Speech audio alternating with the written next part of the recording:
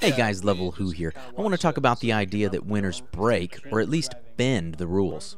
Don't believe me? You can find examples of intentional competitive rule breaking in any sport, and if it doesn't break the rule, it certainly bends it, or at least wouldn't be considered playing the objective. Take NFL football as an example. One of the best defensive linemen in the game, Justin Smith, intentionally grabs and holds offensive linemen to allow his teammates to sneak by. Defensive holding is certainly a penalty, but he regularly gets away with it. Take this quote from FootballOutsiders.com. Bullshit.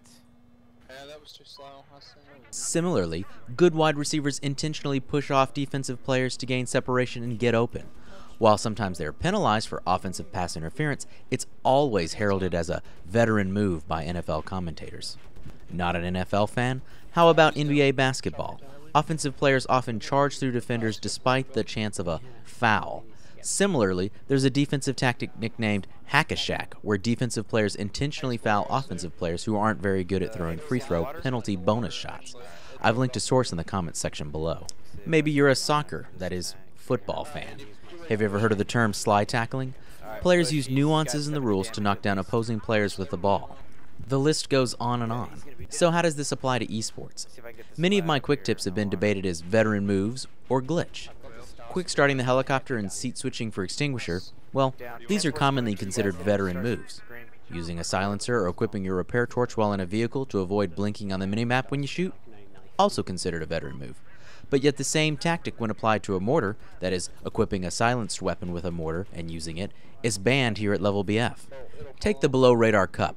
The original intention was to use the central buildings on Firestorm for cover and rely on bending TV missiles for kills, but this was never made into a rule or documented anywhere. All the teams that followed this lost. The team that won? You guessed it. The team that was smart enough to realize that although the title was below radar, there certainly weren't any rules about saying you had to be below radar. So when does it become cheating or unacceptable? What's the line? Take this clip from a beta 11 versus 11 match on Siege of Shanghai. We were only playing to 400 tickets, so we were basically in garbage time. I used a tactic to seat switch to gain extra flares.